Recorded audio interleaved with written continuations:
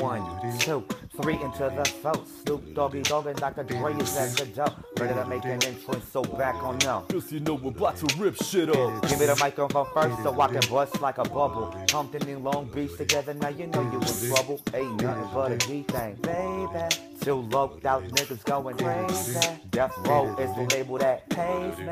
Unfadable, please don't try to face it. But back to the lecture at hand. Perfection is perfected, so I'ma let them understand.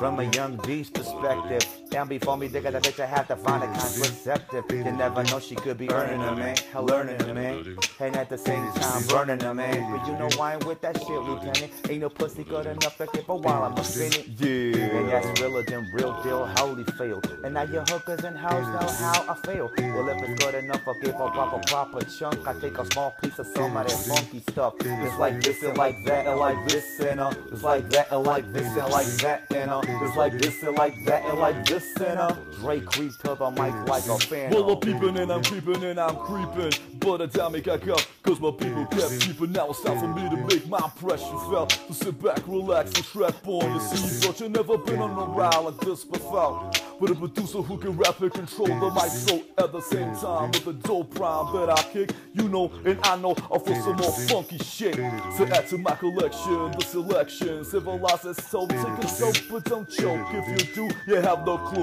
of what me and my homie Snoop Dogg came to do. It's like this and like that and like this and it's like that and like this and like that and it's like this. Then who gives a fuck about those? So just chill to the next episode.